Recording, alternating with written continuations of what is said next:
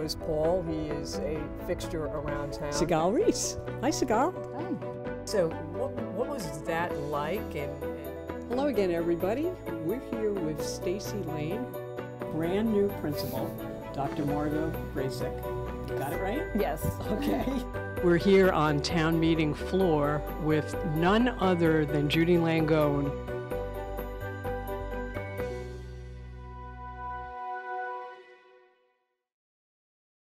Hello again, everybody. It's Gerri Slater, Your Town at Work, and we are going back to school with someone who, candidly, we should probably only talk about her first name like Beyonce. It's Kristen McDonnell, Director of Guidance here at Norwood High, and also wearing many hats that we're going to get into in a minute. But Kristen, welcome. Thank you. Thanks so much for having me. And why don't you talk a little bit about what it's like to be the Director of Guidance here at Norwood High? Yeah, it's like you said, the many hats fits in well to this. The nice part is you never know what your day is going to be. You know, you go from working with kids and kind of triaging some, minor crises to some social emotional work, back to, SATs and talking about the college planning process, working with some kids on the academic piece and making sure that they're doing okay academically in their classes and progressing. And then just, trying to form good relationships as that's all going on, whether with staff or parents, and especially the students. So, it's guidance today is not, and you just said it, it's more than just where you applying to college, right? Yeah. You're getting into really the whole student. How has that changed? It's changed big time. I would say I started probably 14 years ago, and at that point I would say it was more like 80% college career preparation and 20% social emotional and academic and whatever else needed to happen, and that has completely flip-flopped. So now we're doing probably more like 70 to 80% social emotional stuff on a regular basis and making sure that we get to that college and career piece because it's so important, but I feel like we're always trying to fit it in. It's something that we have to schedule classes for just to make sure that we get to that important material. And there's a lot of outreach now too. I know you do a lot of parent nights, a lot of stuff with the students. And how does that working for you guys? Good. Yeah, it's we'd run probably about 4 or 5 evening programs a night for the parents, all well attended. Parents are great here in general because they reach out to us anyway, so they're scheduling individual meetings. We're always on the phone with them. I would say just about every parent on my caseload, I feel like by the end of the 4 years, you feel like is kind of a part of you. And then you're going to have all their kids, and so you really get to know the community here, which is nice. Yeah, and again, your job is so tough because kids they're all different. Yeah. It's got to be, what's your biggest challenge, really? Yeah, I think, not being able to save the world is the hardest challenge. You get so invested in these kids' lives and you hear some of the hardest stuff that you're going to hear about families, and all you want them to do is be okay, and you want to wave this magic wand that doesn't exist. So I think the hard part is sometimes you feel so helpless through the process. That being said, if we can be even a little bit of a positive, in their day, I think that's a big reward for us at the end of the day. One of the things that I noticed that, and again, that my kids graduated a few years ago, but I see social media is also, you guys are reaching out via Twitter. Yeah. How has that worked for you all? Yeah, we use whatever we possibly can. There's Facebook pages of Norwood Public Schools and Norwood Now, and we're trying to just put out as much as we can as a message to the community, just to let them know what we're doing, and I think a lot of times some of the negative just in the world gets talked about so much, people will jump all over something like that, so we want to make sure they're seeing all the other positives that are going on alongside that. Yeah. So we're doing this right now, it's the beginning of December, so early admission has started to early action will start coming. Is this the busiest time of the year, or? Yeah, it used to be. Now it's just all the time. So I wait for that downtime. I get really excited about it, but it doesn't come. It never comes. But I would say the beginning of the school year, September, the fall is probably our busiest because it's college applications. Everybody now is going early. So November 1st is our big deadline. So we're doing a lot of that beforehand. But then right when that ends, the juniors start up, you know, with their college process. And yeah, it keeps going year round. Then we're already talking about scheduling. I'm making forms right now that are 2020, 21, which is so crazy to me. So it just seems like the clock never stops. So the team, we should talk about that. You've got a fabulous team, and you've got some folks that have been with you for a while. You want to talk about that a little bit? Yeah, I'm so lucky, you know, and that's what makes it, that's why I love my job, you know, is coming to school every day. They're such a good group of guidance counselors, like, and even better people. They're funny to be around, you know, so I think you can hear some pretty tough stuff on a daily basis. So you need to find comic relief, and we do all the time. So we're able to laugh a lot. They're good at their job, so you know, I don't have to micromanage at all. They just take it and go with it, and I trust that they're going to do a great job. That's awesome. Yeah. All right, so we talked about the many, many hats. We're going to segue a little bit to sports now, which we would be remiss not to talk about. Boys basketball coach, Norwood High. Yep. You are a trailblazer here, for sure. How's it going? Great. Yeah, the guys have been awesome. You know, really just, I don't even want to say bought in because they had such a good foundation anyway, but things that we've, you know, tried to get through, they've jumped right into. They've embraced me, my coaching staff. The energy's been really high. So we're just, you know, we had 2 quick weeks and then a game. So we're just trying to focus on the process, you know, just take little steps day to day. And I saw you get a little nervous when I said trailblazer, but I mean, again, you're a woman coaching a boys' high school basketball team, one of, I don't know how many there are, but probably not many. Yeah, not a lot. Yeah. Not a lot. Yep. What's the biggest difference between coaching the girls and coaching the boys? Or have you not figured that out No, yet? I figured it out. I'm gonna write a book on it after, I think, is where I'm gonna finally make my money. Because the psychology of it all is so different. Like, and I read a lot before I took over just to kind of see if there were any pieces that I might have been missing. And obviously the day job helps because you work with them very closely. But it is very interesting in terms of like the listening piece of it sometimes. And I don't want to, it's you have to make sure that they're taking in the information a little bit more. With the girls, it's almost sometimes they're taking in too much of the information that you're giving them and internalizing some of that. The boys, sometimes you're trying to make sure you're getting completely through. So I've found that I've like repeated myself on many, many occasions, probably to an annoying point. But I think it's just also a style thing, you know, they're just getting used to me. But they've been great. The energy, like I said, has been awesome. And it's a very fun style of play. Like, we just get up and down and they run, and you know, that's a little bit different than the boys and the girls game. They're just the speed itself, so that's a lot of fun too. Yeah, I mean, I would imagine, you know, anyone who knows about teenage girls and teenage boys. Oh yeah. Definitely it's resonating with you. Oh yeah, it's everything you think it is. Yes, exactly, and probably then a little bit more. Yes. But I mean, great call out too that they know you, which is a little bit different than if you were walking into a situation and, you know, here's this woman and here's your new coach, right? Right. And I also surrounded myself with good people. So we have a football-sized coaching staff. We have so many kids on the team, so many coaches. We have chairs just going out like the exit door. But it's the nice thing about that is they are like good male role models too. So I also understand boys need to see that as well. And so I think if we can provide kind of that total package, that it could be a good thing. Well, you are Kristen, so you know you are like Beyonce. Yeah, you should have an entourage, right? So let's talk about the third hat in the building that I'm aware of, and that is the work that you do for NCM, doing Norwood News. Yeah. How did that come about? Well, Jack Tolman came over and asked me to do it, and you can't say no to Jack, because he does everything for everyone in the world.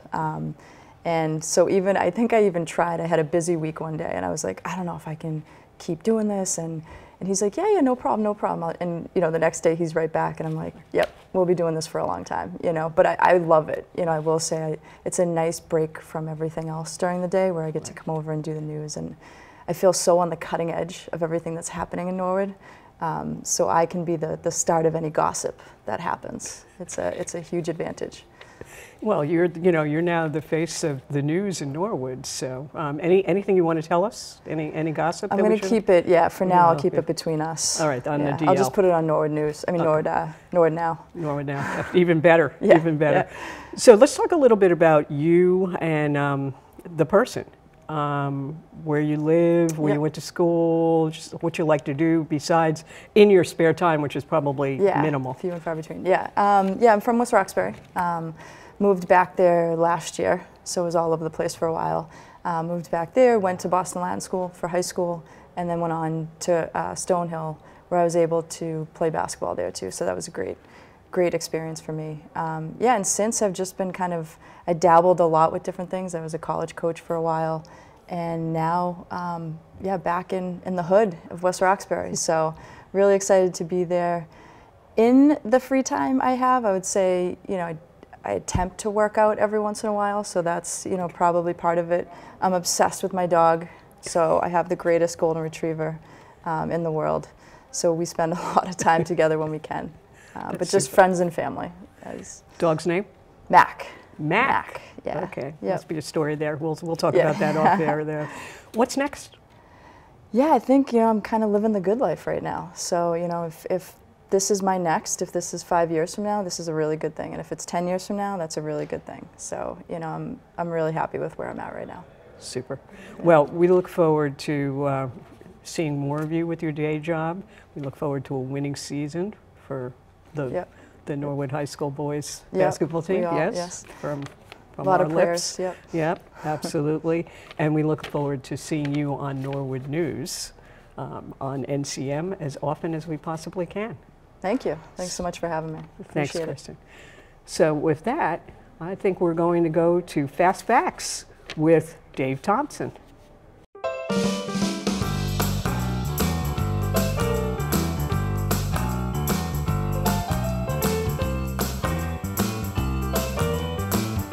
The superintendent of schools basically manages the entire school system. So when people say, what does he do? He doesn't necessarily do a lot of particular things. He manages everything. So everything kind of has to be reviewed, overseen by, but there's a lot of other people who actually do the nitty-gritty type work.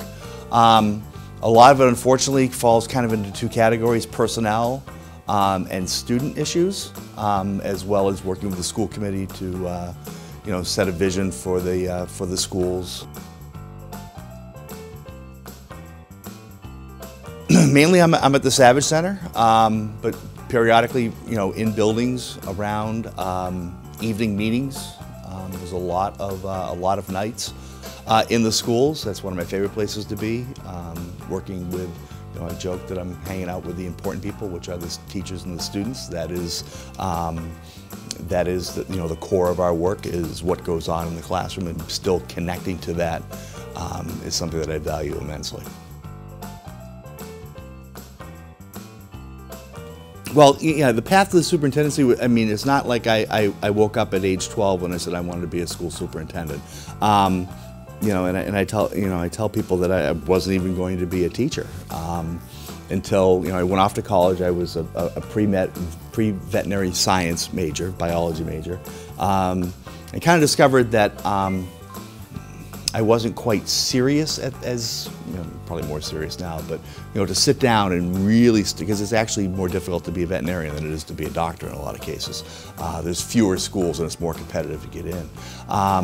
So then I started biology, and I'm like, what am I going to do this? And I came back to my roots as a camp counselor and working with kids. My roots as a church youth group leader, and really enjoyed working with children, and then teaching became kind of a natural evolution.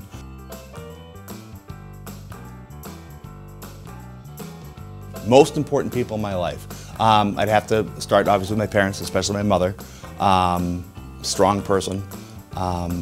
Always expected us to do the best we can and to keep improving. Very supportive, but pretty strict as well, which probably was needed at one point in time, but we won't talk about that. And then, I have a very large scouting background, so there's a tremendous number of people assistant scoutmasters, camp directors, and people that I worked with that I've learned a lot from. But just time with family, relaxing at home. We have a Portuguese water dog that runs the house and we love, so spending time with her and my girls, hiking, being outdoors. I love the barbecue and do, smoke, pork butt and all that sort of stuff. So cooking is a fun time. The day we got married would be way up there. I'm a very lucky man, and the birth of my daughters would be the next two things. First concert, The Cars, 1981, I think, in Boston. Okay, all the Star Wars. I'm a Star Wars geek.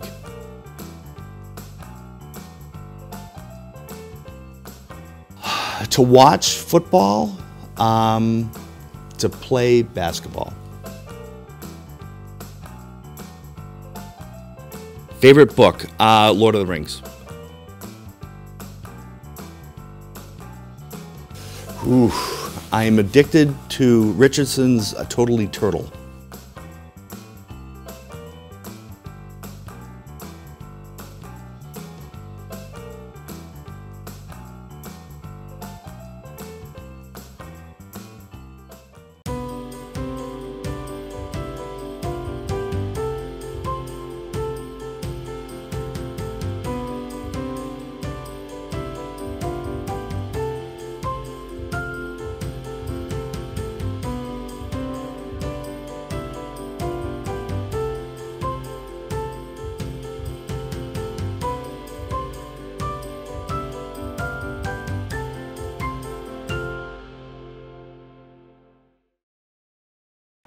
Welcome back again, everybody, and we're still at the beautiful Norwood High School, sitting on our new set in the library with a new friend, and actually the person who runs the school, but don't tell Mr. Galligan that. I'm here with my good friend Lisa, and I'm going to screw up the last name. Colosimo. Colosimo, Yes, like the Colosseum. Exactly, exactly. And True Italian. For folks who don't know Lisa, Lisa is the secretary to the principal here at Norwood High School. Mm-hmm. But we're going to talk about kind of her path back to her home and what she does and some of the interesting kind of fun facts about her as well. But Lisa, let's start with your job here at Norwood High. You're kind of the epicenter, and you're certainly in the epicenter. What do you do in your role? Well, basically I take care of all the needs of the school and the school principal, manage all the ordering, purchasing, and correspondence, take care of parents and students, and every day's different, and that's what I love about this job. It's home. It's just like coming home. It's my second home, and just taking care of everybody. So you came back to Norwood High. Was that when you started, or? I worked in various roles over the years after I graduated from Framingham State. Had all good intentions of going into international business, and then the path just led me in different directions. I worked for the American Red Cross for 12 years and really enjoyed working with people. I knew that I was a people person. Then had a big layoff and had to rethink, gee, what do I really want to do? And I really just wanted to help people. And then this job opened up, and it was great. It's my calling, it's like home.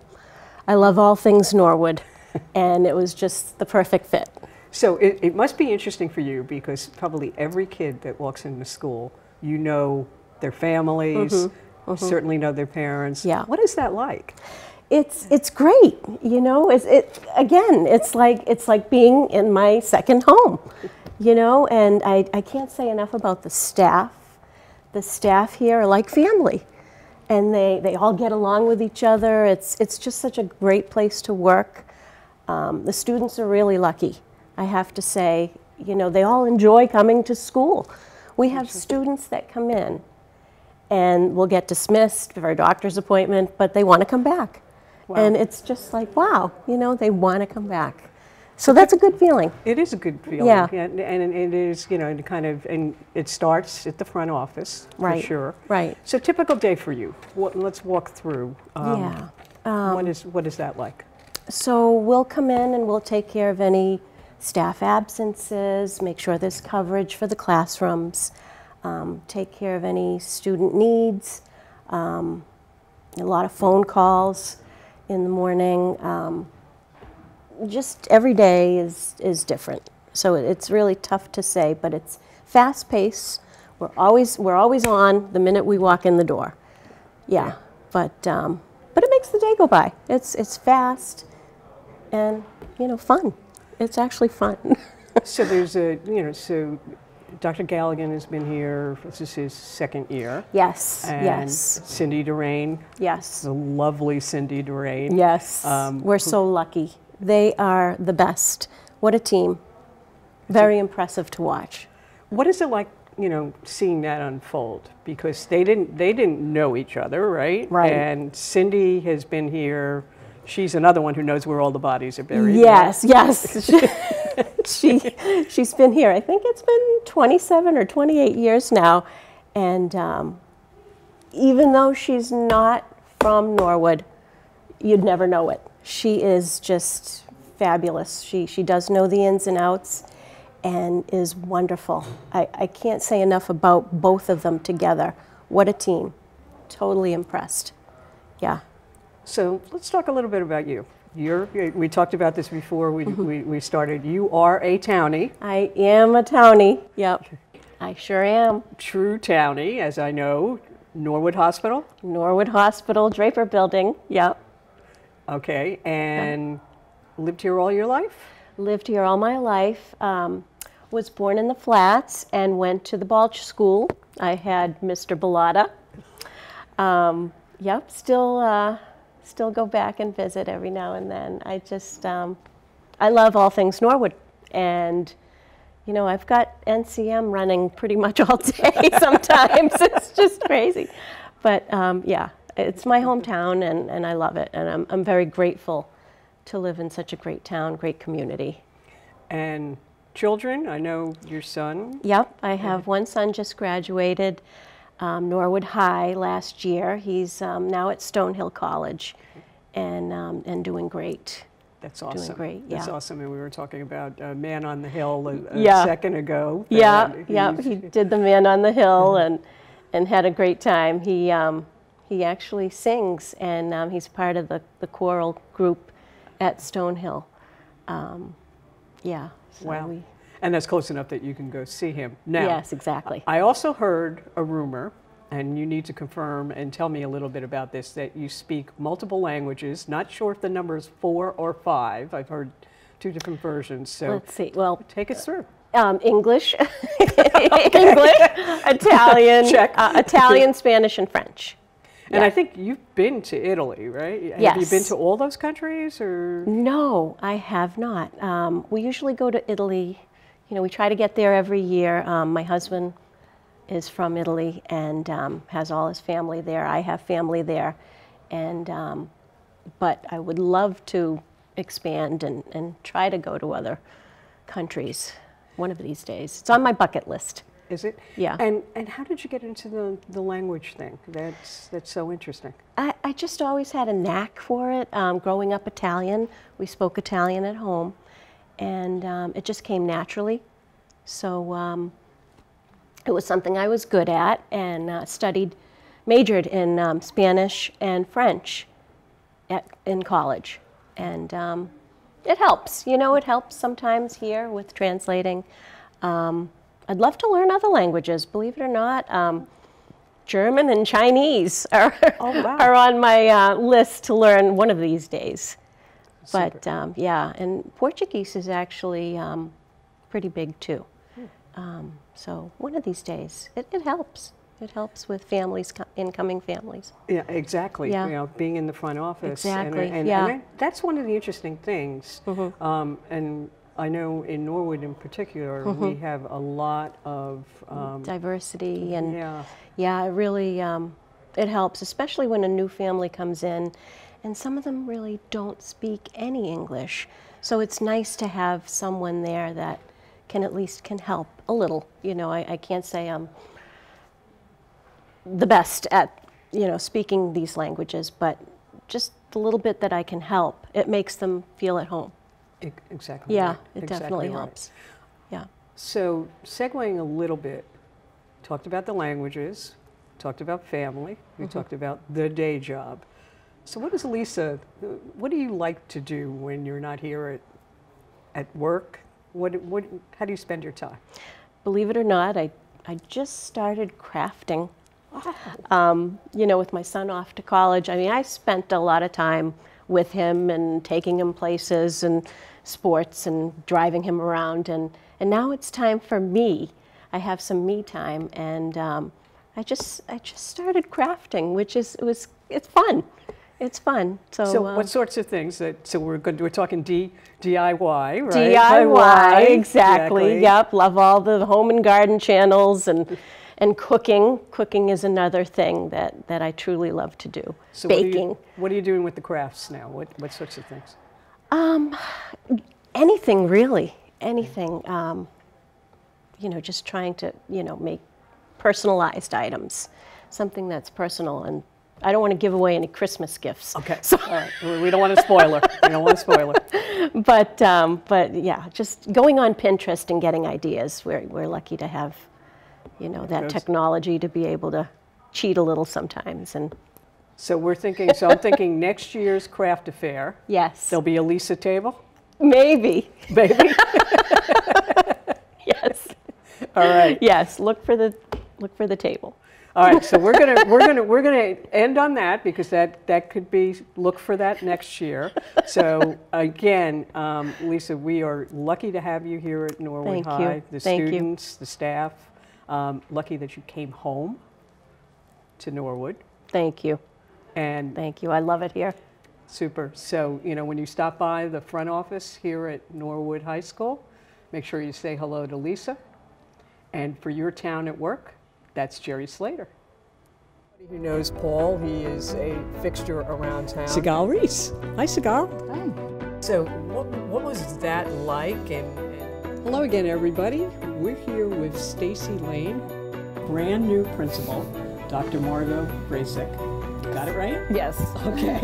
We're here on town meeting floor with none other than Judy Langone,